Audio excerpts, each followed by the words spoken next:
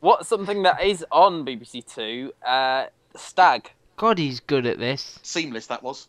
Yeah, which is on 9 p.m. on Saturday. Again, an odd time. Is it 9 p.m. on Saturdays or later? 9 p.m. But it goes on till later. Yeah.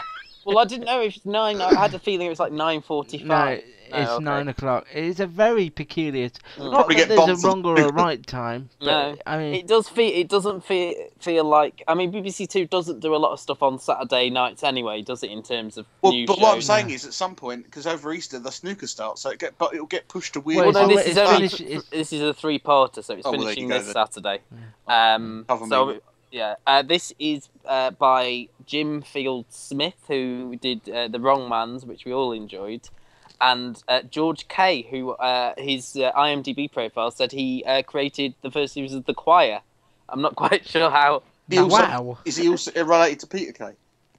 Not as far as I know, Gary. I thought you were going to say The Wire. Then I was all ready for a bit of, No, The Choir, not The Yeah. Wire. Yes, the two. No, you're just the two are imagining Gareth seamlessly Malone linked. in Baltimore, aren't you? Go and get off my patch. Well, sing. I'll sing at your ass. This stars Jim Howick of, I suppose, Peep Show. He's probably best known Of for. everything, I think now. And also, he'll be in another show that we'll talk about in a moment. And he's Yonderland Horrible Histories as well. He plays Peep Ian. I said Peep Show. Did you? I tuned I out. can confirm he's a Peter. Wasn't Ian, a sort of mild-mannered geography teacher who turns up for the wedding of his future brother-in-law, played by Stephen Campbell Moore, both of whom were in The Wrong Mans in sort of smaller roles. And it's basically a hunting weekend in Scotland, and things start to go awry. People start getting killed off, and it's basically then turns into sort of a fight for survival.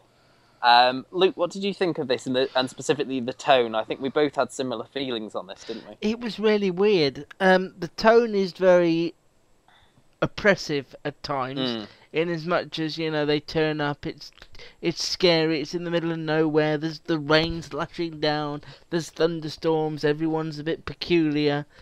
And I was a bit overwhelmed by the tone, and sort of sometimes a show can have a tone so strong that you miss what's going on in the show because the tone takes over. And I very nearly gave up on Stag, but something kept me going. I'm not sure what it was.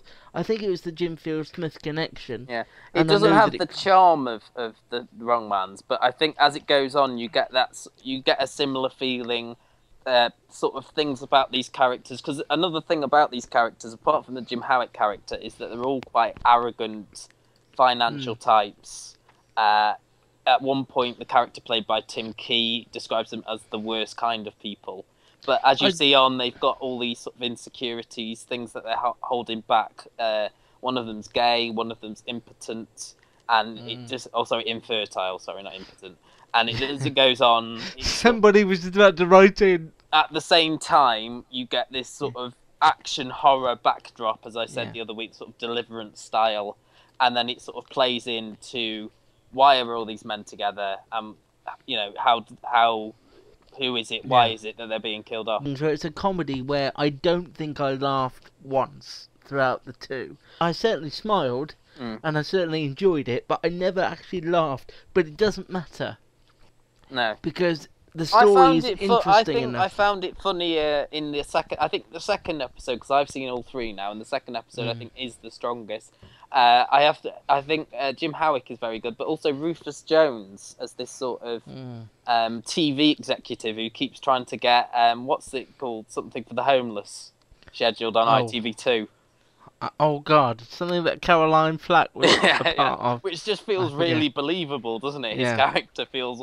As both of us have been sort of in a similar room, the same room as similar types of people to this, I think we can sort of see how based in reality this character is.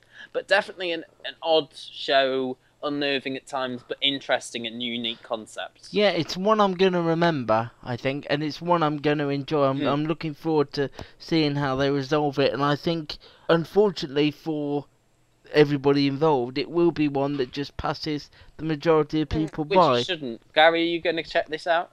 Well, I'm sort of listening to your conversation and wondering whether Good. I am. I've got it recorded, but I'm not sure. Neither one of you have kind of sold it that much. No, it is. It It's is good. really. We should Yeah. say it is really good. Yeah. But like I say, it's not a comedy where you're going to be. Your sides are going It's to be not a split. comedy, I would say. It's not really the a comedy. description was black comedy, and that Yeah, I always mean, was yeah. like that's like a It- Shakespeare comedy. You The know, Wrong Man's had a lot more slapsticky humour in it. This doesn't have that. Well, the whole It's James sort Corden character was there for the Yeah, laugh. this is and sort so of if this more- hasn't got it, then the thing, I suppose, it comes from the fact that they're on this stag weekend, but as well they're sort of being bumped off, and there's that great scene, I think it's in episode 2, where they have that toast or they're drinking and he doesn't do the thing with his pinky finger. And then, There was a element there, as daft as it sounds of, and then there were none. Where you're just waiting for the next person to come to a grisly and end. obviously So the most ridiculous point of it is that in the whole thing, Stephen Campbell Moore is wearing a pink bunny. Is it pink bunny outfit? But no, pink Yes. stag outfit, isn't he? Stag, Yeah. It's in the title. Yeah, okay.